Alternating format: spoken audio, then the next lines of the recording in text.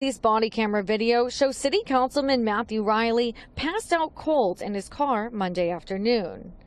After a few shakes from police, he jolts awake. Oh, you were literally choking in your sleep. Somebody flagged me down about it. Oh, I have sleep apnea. I'm sorry. Well, and then you have a crack pipe in your hands. This afternoon, Mayor Ken Hopkins joined the City Council President and the Cranston Democratic Committee in publicly calling for Riley's resignation from City Council Ward 6. I feel that's in the best interest of the city, his constituents.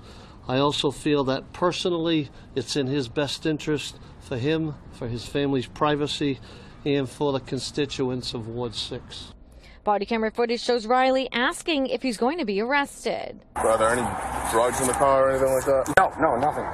An apparent lie. According to the police report, officers say they found crack laced with fentanyl along with other drug paraphernalia while searching his car. I think there's a little bit of fentanyl in there. Yeah, all right. Riley telling police, It was a relapse. I've been clean for 13 years. All right. Just went through a really, really bad divorce recently. now he's going through the judicial